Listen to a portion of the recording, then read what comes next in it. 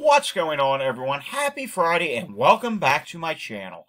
Hopefully everyone is doing well, staying safe, healthy, having a great day so far, and testing negative for all those viruses that can make us sick. It is time now for the Friday edition of the Virus Update for Friday, November 7th, 2025. If you are new to my channel, welcome to my channel. This is where I do the daily virus update on all those viruses that can make us sick. Want to stay informed about them and be in the know before it's too late and you end up getting sick? Well, just subscribe to my channel down below. If you like today's video, please, if you could, give this a thumbs up down below. Hit that notification bell, share this video with anyone you know, and if something strikes a comment in your mind, well then leave it down below in the comments section.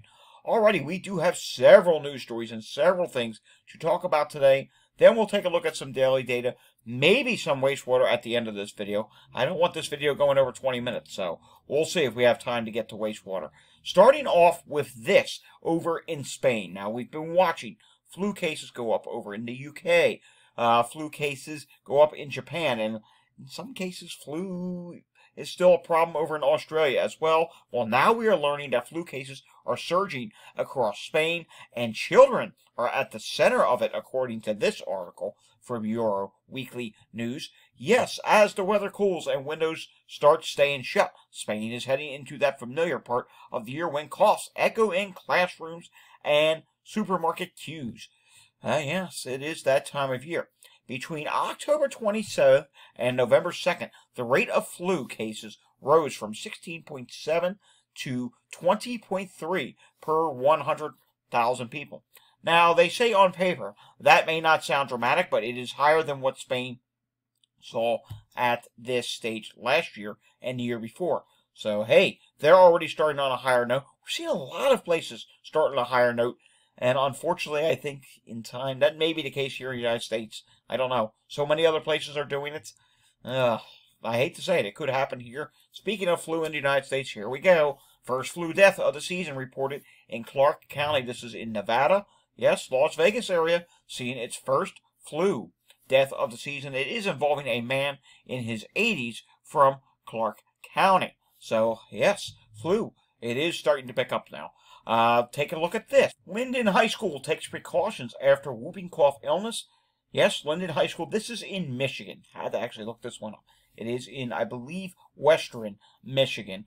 And, yes, it is leading to precautions need to be taken. We've seen whooping cough cases pop up in schools several times this year. And we actually have another school illness to talk about.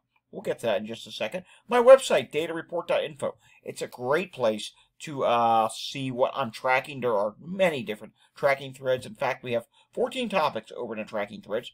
We're going to take a look at one now. Here's the 2025 tracking threads. And oh, look at this, the most recent one updated this morning, which is the U.S. school illness tracking thread because I added yet another illness. And take a look at this. Michigan, once again, yes, that's 2 Michigan schools. Michigan, Stockbridge Community Schools closed due to illness. And I actually added a note. It looks like this is due to the number of bus drivers that are out sick. Let's click on the article. And sure enough, that is what it says. It is because of the number of bus drivers. They only had 2 bus drivers available to get to the kids to school. I don't know how big the school district is, but yeah, I would say 2 bus drivers is probably not enough to get an entire school to entire school's worth of kids in the class. Yeah, I don't think 2 bus drivers is going to cut it. All right, moving on to this. British Columbia now, 18 poultry farms in BC dealing with avian flu outbreaks. This is something that we've been talking about a little bit too much because it's been around quite a bit once again. I know, as soon as the colder weather hit, the birds started migrating south. You know, the birds migrate in different directions all around the world. Here in North America, it's from north to south. And with that comes the risk of spreading bird flu, and colder weather brings that risk as well. And, well, bird flu, it is spreading once again. All right, moving on now to this.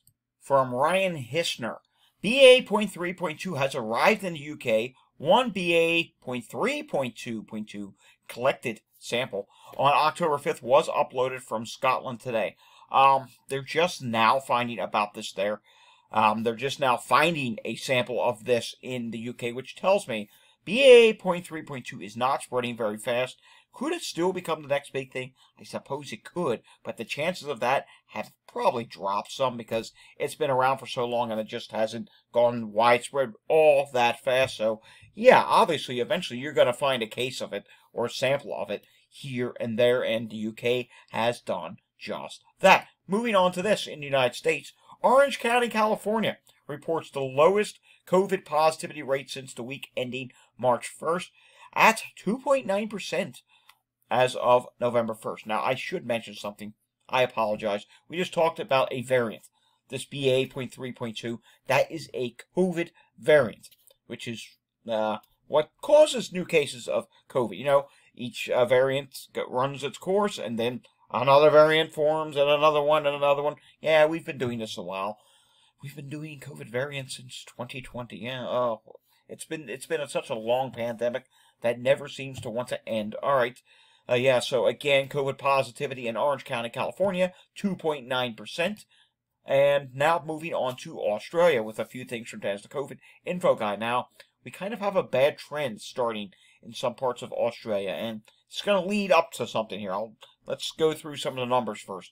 Western Australia, weekly COVID update week ending November 2nd, 2025. The COVID positivity rate is 1.8%. Now, that doesn't look to be all that high, but what we do not like to see is the fact that it's up by 0.2%. PCR cases, 81, that's up by 14%.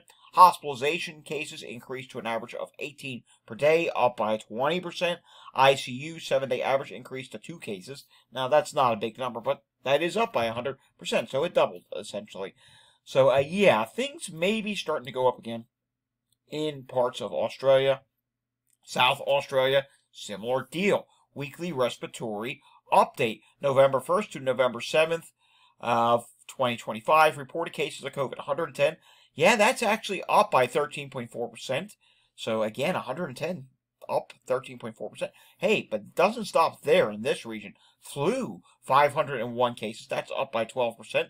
RSV, 133 cases. That's up by 4.7%. Pertussis, 77 cases. That's down, though, by 8.3%. Deaths reported in 2025. COVID, 68. That's up by 4. Flu, 61. That's up by 35. That's a big increase for flu there. RSV, 12. That's up by 7. Pertussis, 5. That is up by 5. Now, when we talk about increases for COVID or the viruses in general, oftentimes the levels of these viruses is what drives the number of views I actually get on this channel. Allow me to explain. We've done this before. First off, BioBot today, this is from Mike Horger, today, national SARS-CoV-2 concentrations have started increasing, and he is referring to the United States. You can see the Northeast is rising, the West Coast is rising. Yeah, overall, things have started to go up once again in the United States. And you can see here, back in September, we peaked.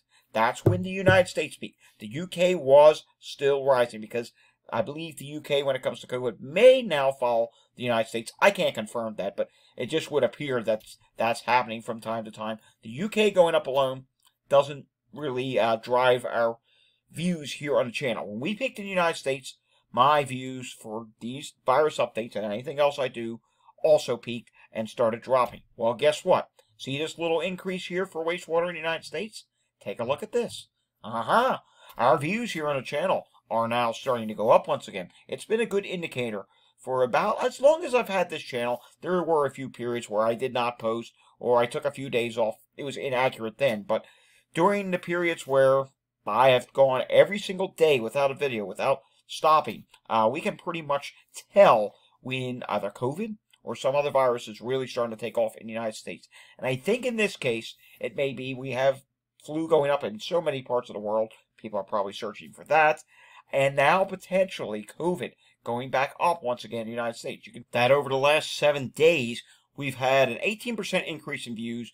Watch time's been going up. Hey, 50% increase. Subscribers going up, but don't pay attention to that number. I don't know what's going on with that. But the big thing is views. And we'll see what happens. We will follow this metric throughout this tool. I guess it is. You could call it a tool. We'll follow this tool throughout the wave. And all the faster you start seeing this go up, I guess good for growing a channel, the more these viruses are increasing. Last year, my views even showed that double peaking that we had, and it did, to a degree, show the summertime. Now, it's not perfect, but right when we were supposed to have peaked in the United States for COVID, that was one of our highest viewed days of the summer surge. How about that? All right, one more piece of news. Not really news, this is data.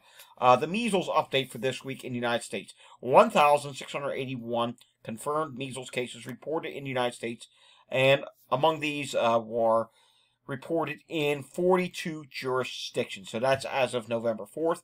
Again, do I think we're going to get to 2,000 measles cases in the United States? We are getting closer, man. I don't know. We'll have to see.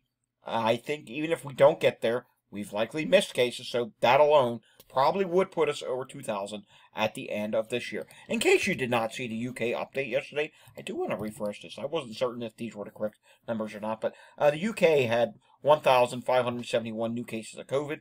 Weekly deaths were 145, and everything did drop. This healthcare number, that did not actually update, and the positivity rate is still dropping at this time. Influenza in the UK. Yes, this is a problem. 11.6% positivity rate. That's up significantly, and you can see here, it is continuing to rise at this point. And last year they peaked on December 23rd at 27.31%. And you do note here, the UK did not have that double peaking that we had here in the United States. Do I think the US is going to have a double peaking again this year? I honestly can't answer that question. I just can't. We'll have to see what happens as time goes on. Taking a look at what's going on in Canada. COVID-19 is moderate, flu A is moderate, flu B not detected, and RSV is listed as moderate at this time. All right, let's take a look at what's going on with the air qualities here in the United States. And while that's refreshing, let's pause and take that hydration break, shall we? Alrighty. Taking a look here, we do have some problem spots. The West Coast is getting better, but if you look, California, Oregon, Washington, still along the coastal areas, just east of those mountains, still some reds and oranges. That's not good. And then as you make your way to the east, yeah, the Great Lakes, the Midwest, Kentucky, Tennessee, portions of Alabama, South Carolina, North Carolina, Virginia, Western Pennsylvania, West Virginia, even back across Arkansas, Louisiana, Texas, a little bit. Yeah, we have some poor air qualities here. I don't actually know what's causing that. I don't think there's any wildfire issue in that area. I do know there is a surge of warm air ahead of a cold front, which is going to bring really cold air into the east. Yeah, I don't have that queued up to talk about that. We'll be talking about it over the weekend, but I'm just going to give you a little brief summary of what's going on here, because this is important. There's cold air that's coming out of Canada. It's going to make its way into the east. And things are going to go below average, even all the way down into Florida. It's going to cause a lot of people to go inside. It could cause more cases of these viruses.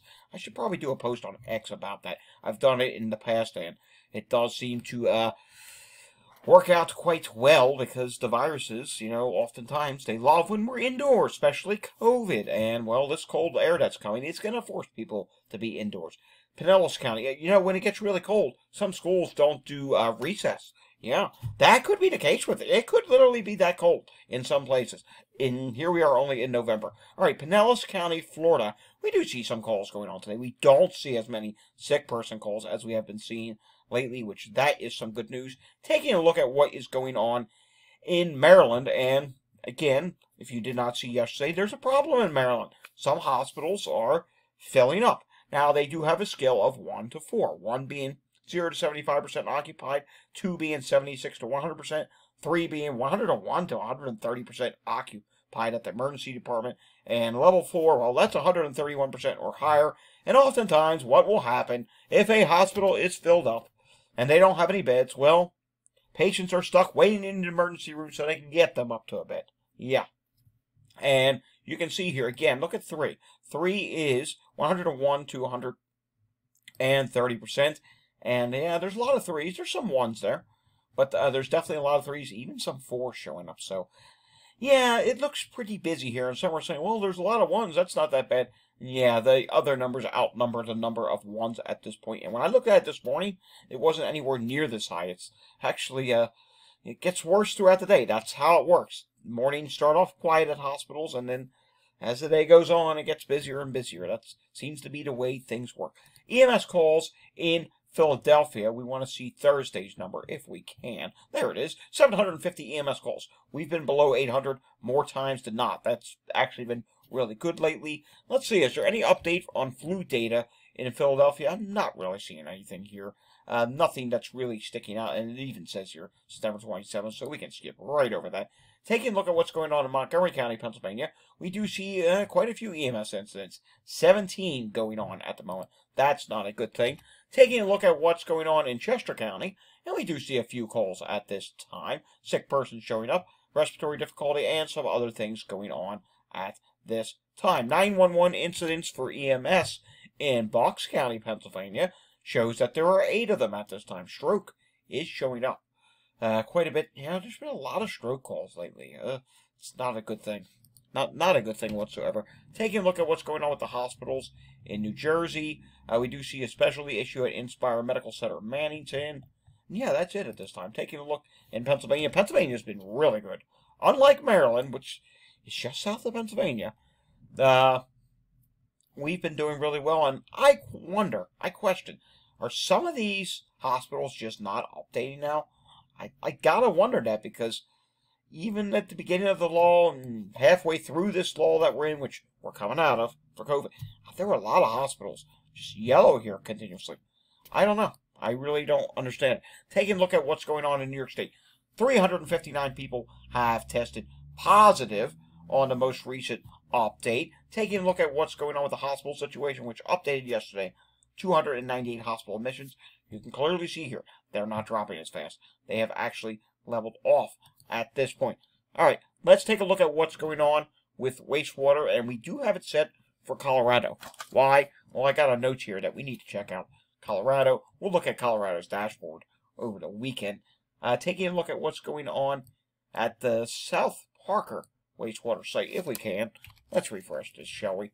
Sometimes it gets stuck on a nationwide level. I don't know why, but measles at this time, not doing too bad. COVID is low.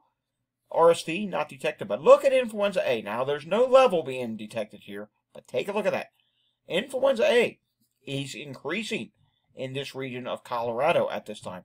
That is relatively concerning. That's something we're going to have to keep an eye on, because it's getting to be that time of year where flu, it just keeps going up. All right, taking a look at what's going on with the COVID levels.